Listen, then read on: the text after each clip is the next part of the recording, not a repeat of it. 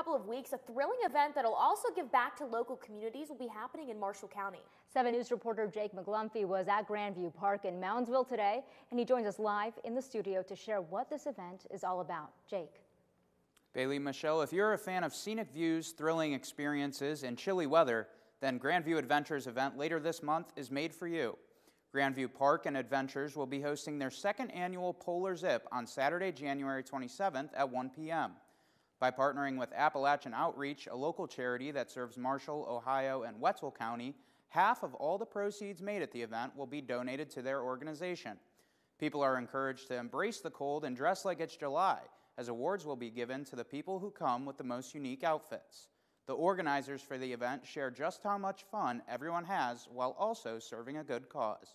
Came here, I was looking for something new, something different that was going to garner some attention, and I remember seeing the plethora of polar plunges in the area.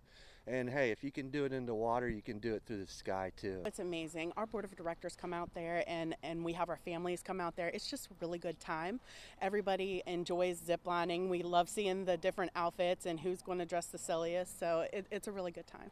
It's really a fun time. So even if you're not taking part in it, come up. You can just enjoy the sights, even make a donation if you like, and we'd be glad to have you. Everyone at the event will also receive an exclusive Polar Zip sticker just for attending the event.